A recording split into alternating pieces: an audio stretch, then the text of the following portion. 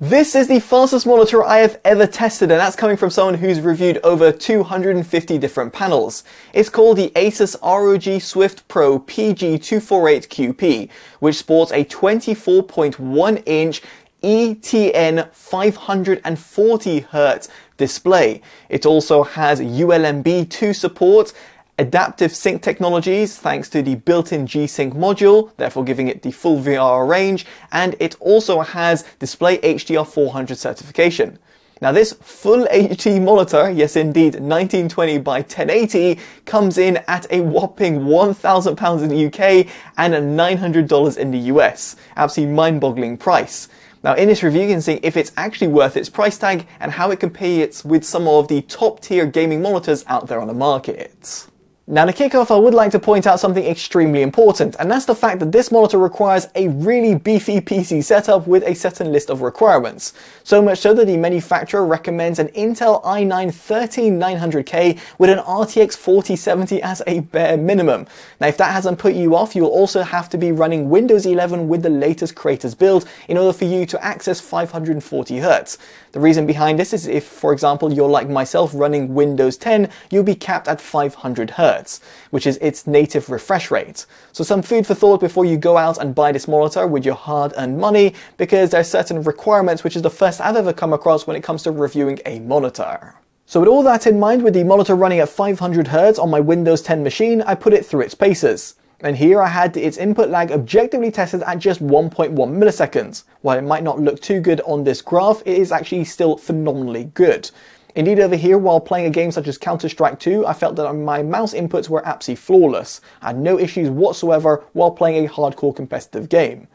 Now furthermore, you have actually got the NVIDIA Reflex Analyzer tool. Now this will require you to have the monitor plugged in via the USB Type-B to Type-A cable and your mouse connected directly up to the monitor's USB Type-A port. Here it will allow you to give you a measurement of your overall latency of your PC or indeed your mouse. Now it's not exactly something to really be shouting about because quite frankly I don't really see the point of the NVIDIA Reflex Analyzer tool other than just give you some numbers on your screen. But still it's there for you to use if you so wish. Now in terms of the overall response time of this monitor, this is where things got really interesting. Here it has got a few different overdrive modes that you can select. Via the OST you can choose off, normal, eSports and extreme. Now in this respect, I had its objective test done via the OSRTD tool. And here you can see with the overdrive set to off, the average initial time, which translates to the average D2G, which is often referred to by manufacturers, tested at 3.6 milliseconds, which is actually not all that impressive for a 500Hz monitor. Indeed, you can see that the percent in window sits at just 20%. But wait, things get really impressive when you dial it to its normal overdrive mode, which is the one that I would actually suggest. Because here the average initial time drops down to a stonkingly low 1.43 milliseconds, with the percent in window sitting at an extremely impressive 90%, which is pretty much unheard of for most LCD panels. Furthermore, you can see the RGB overshoot is kept down to a complete bare minimum. Now if you were to go on the eSports mode, this will be playable on a game like Counter-Strike 2. However, on a game like Valorant, it might be a little bit too visually impairing. And that's because the RGB overshoot becomes a little bit more noticeable. However, on the flip side, you have got the average initial time dropping down even further to 1.26 milliseconds. Now to make the monitor even faster, you can go on the extreme mode preset. This drops down the average initial time to just 1.07 milliseconds, which is the fastest LCD monitor that I've ever tested to date. With that said, however, the RGB overshoot becomes unacceptable, at least in my eyes. See, while playing a game like Counter-Strike 2, I felt that it really threw me off. Now to visually give you a demonstration of this, you can see the UFO ghosting test. Indeed, over here you can see that the off, normal and eSports modes actually do pretty well. Again, as a recommendation, the normal preset is what I actually ended up using. However, you can see that the extreme mode preset isn't too far behind, but there is a little bit more inverse ghosting towards the lighter shades. And yes, it is going to be noticeable specifically when you're playing more graphically intense games. Now elsewhere you do also have the ability to even better the motion and clarity, and that's thanks to the fantastic use of ULMB2. This gives you a variable overdrive as well, therefore giving you a fantastic visual experience, while giving you great motion clarity. You also have the ability to customize the behavior via adjusting the pulse width and the offset, something that you might want to do, for example, if you just want to adjust the brightness. It's just worth noting over here that the overdrive mode will be locked via the OSD, but as I did mention, it has got a variable overdrive, so effectively it's not something you'll have to worry about. And in my case, while playing a game like Counter-Strike 2, I felt that ULMB2 mode actually did improve the overall motion clarity, although it wasn't exactly a night and day difference with having it disabled, because this ETN panel does a phenomenal job regardless. Furthermore, ULMB2 mode can operate at the maximum refresh rate, 500 or 540 Hz, which is absolutely fantastic to see. Unlike some older alternatives out there which were limiting you at a certain refresh rate, this is not the case with this Asus monitor. And yes, indeed, the overall differences between having it on and off are minimal, at least in the grand scheme of things. I still think it's great to see that you have got a great sort of versatility. And this makes it arguably one of the best monitors when it comes to motion clarity in its class, beating the likes of OLED, traditional TN, IPS or VA panels. I don't think anything really comes close to this sort of motion clarity, and couple this with the 500 or 540 Hz refresh rate, means that you're going to get a fantastic buttery smooth experience while also being able to track your enemies without any sort of visual impairment. Aside from hardcore competitive gaming, how does the monitor do elsewhere? Well, on the notion of ULMB2, it cannot be used simultaneously with adaptive sync technologies, in other words AMD FreeSync or NVIDIA G-Sync. It doesn't really bother me in the slightest as a hardcore competitive gamer because I don't want to be capping my frames nor incurring any sort of extra input lag. Nonetheless, it's just something I thought I should highlight because other Asus monitors offer eLMB sync, allowing both technologies to be running in tandem, but that's not the case on this particular monitor. In terms of its VR technology, it has got a built-in G-Sync module, therefore giving the full VR range from 1 to 500 Hz on an AMD graphics card and 1 to 540 Hz on an NVIDIA graphics card, which is absolutely fantastic, giving you a tear-free gaming experience no matter what refresh rate you're actually going to be able to run. Now to test this, I plugged in the monitor via DisplayPort to my RTX 3080, and here I had no problems running the NVIDIA Pendulum demo, where I didn't incur any sort of black screen issues or flickering. Furthermore, I was able to run 1080p, 500Hz, NVIDIA G-Sync and HDR all simultaneously on a game like Destiny 2, which therefore gave me a fantastic tear-free gaming experience. Now here it does have Display HDR 400 certification, which is nothing really to go shouting about. Indeed, over here it's the lowest tier certification that it can achieve, and it cannot compete with monitors that have Display HDR 600 certification or above, or full array local dimming, or let alone OLEDs. Still, over here I don't suspect HDR is going to be the really key selling point of this monitor, but it's just something I thought I should highlight. Furthermore, via the monitor's OSD you've got a variable backlight control which you can adjust, and this can be done in both HDR and SDR. Again, it's not something that's going to give you a lifelike or indeed a game-changing experience like you'd find on some full array local dimming monitors, but it's just again something I thought I should point out in this review. So past its impressive gaming credentials, what about when it comes to the overall image quality? Well, here it has got a flat 24.1-inch ETN panel, which has got actually a pretty aggressive matte coating to it, and therefore you can notice a little bit of graininess to it. Now, it's not exactly going to throw you off, but it's just something I thought I should mention. Furthermore, over here it has also got pretty poor viewing angles due to the overall panel technology. It's not going to be a problem if you're going to be sat head on to the monitor, but of course it's just something to be mindful about if you're going to be comparing it with some other panel monitor technologies. Now it has got a dedicated sRGB emulation mode with an sRGB gamma clamp and an sRGB gamma curve, which is all very much appreciated. However, it's worth noting that in said mode it will lock the overall brightness. Now via my calibrators I noticed a 96.2% sRGB gamma coverage and a gamma volume of 101.5%. Below you can see how it compares to the sRGB standard.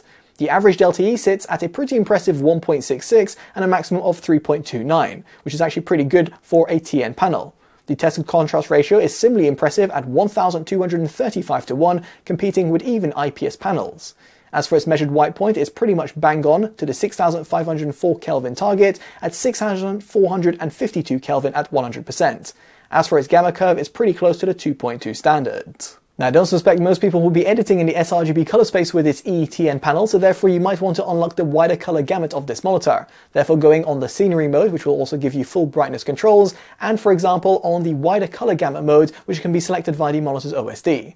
Now here in said mode, I had it tested with its gamma coverage and gamma volume positively affecting the Adobe RGB and DCI-P3 modes. Below you can see how it compares to the Adobe RGB mode, not to be confused with the sRGB mode that I previously referenced. Similarly over here, the average delta E and the maximum delta E are negatively affected at 3.62 and 9.13. Indeed, over here it can't exactly be used for editing in the Adobe RGB color space. Now its tested contrast ratio does not change, while its measured white point is pretty close again at 6447 Kelvin at 100%. Its gamma curve, unfortunately, here is a little bit affected in comparison to the 2.2 standard, but it's not too severe and still is very much acceptable. Now, what is also very agreeable is in terms of the overall peak brightness. Here I noted a maximum of 452 nits with HDR, and that is with variable backlight enabled. With it disabled, it drops down to 426 nits. It's still very impressive in SDR, getting up to 448 nits with variable backlight, and with it disabled, 432 nits.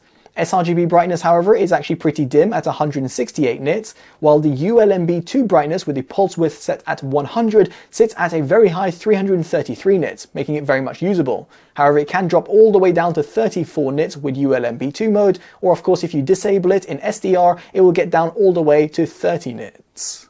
Now, given it's a TN panel, the overall backlight bleed is actually pretty minimal, and you can see over here these were tests done at maximum brightness in a completely pitch black room. Furthermore, over here, the overall brightness uniformity is actually very good. Again, this is a pretty small panel, so it should be not very hard to achieve, but it's still great to see that my tested panel actually did fare very well. So past all these tests, I would like to have a quick word about the monitor's build quality. And here it's actually got a 3-side borderless design with a relatively thin bottom bezel, therefore meaning this 24.1-inch display will not actually take too much space on your desk. I also really love the intuitive design of the stand. It can be expanded to have a slightly wider profile or actually be brought in to make it suitable for those certain eSports gamers who want to have their keyboard or mice closer to the monitor. Great thinking from the manufacturer and quite intuitive design as well. Furthermore, at the top of the stand you've got a small little screw thread which allows you to, for example, plug in a webcam. Now, as for the monitor stand itself, it's also very sturdy, and it provides you height, tilt, pivot, and swivel adjustments, which is also very much appreciated, giving you good sort of ergonomics and versatility. Now, apart from all of that, you have also got the ability to adjust the monitor settings via the OSD, and this can be done via a set of buttons that are found behind the monitor. Here, you will find a very comprehensively laid out OSD with a plethora of different options, all of which are actually very much intuitively done and therefore makes it very easy to adjust certain settings on the fly. Now here you will also potentially notice a USB audio setting, and indeed over here if you have plugged in the USB Type B to Type A cable from the monitor, you'll be able to access high-res audio playback. This gives you the ESS codec and gives you playback at up to 32-bit 384, which is actually quite a rarity in a monitor space. Now, in case you're wondering, no, the monitor does not have any built-in speakers, however the audio is routed via the 3.5mm jack. Now on the subject of inputs, you have got two HDMI 2.0 ports and a singular DisplayPort 1.4 input with DSC. Now here, the DisplayPort 1.4 is going to be what you want to use, because over HDMI it is capped at 240Hz. However, over DisplayPort you'll be able to output the full 540Hz or 500Hz if you're on Windows 10, and also enable HDR with the likes of NVIDIA G-Sync. So with all that in mind, it brings me on to my verdict, and here I feel that this monitor appeals to a certain niche. Hardcore esports gamers with a high disposable income, not only to buy the monitor in the first place, but also to have an appropriate PC setup. But if you do fall in that category, you'll find that this monitor is pretty much uncontested, be it in terms of its refresh rate, its input lag, its response time, or of course the phenomenal motion clarity that you're getting with that ETN panel. As a result of this, it gets my performance award.